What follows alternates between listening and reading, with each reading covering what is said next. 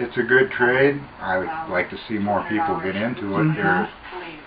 I think the last count there was under 7,000 shoe repair people in the United States as a whole. And now between here and the Canadian border there is only one other shop. And he's in Duluth, so he's quite busy just servicing the people in Duluth and Superior. You know, it's an industry or it's a trade that people could get into. You can start with lesser machinery and always move up. And it's a business where you control it. You can control the hours you want to work. Interesting industry. There's always new ideas and new ways you have to come up with to make things work. And that challenge alone gets you here every day and drives you to keep protecting yourself to be better. This is more like an anchor for a downtown area.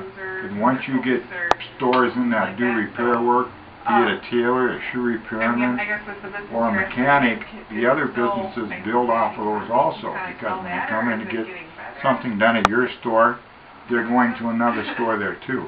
So you're thinking about 1936 it opened with your grandfather? And we're trying to figure out when we bought from my dad, and we figure it was like 25 years ago. And how long did your dad own it then? Well, actually, not all that long, because it took him so long to buy it from my grandpa. It was handed down, kind of, and it's like we bought from my folks. So your grandpa started with saddles, you said? Like repairing saddles, or what did he do with saddles? Repairing. Wow.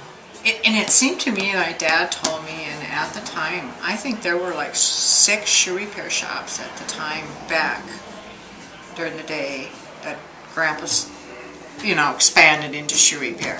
What is it about when times get tough that people start coming here more? Why? Well, they figure they'd rather spend $10 on getting their shoes fixed than going out and even buying $30 shoes or higher.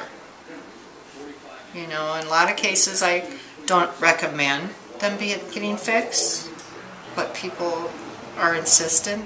And that's another reason why it's shoe repair. You get to talk to a lot of interesting people. You'd be surprised at the people that come in here.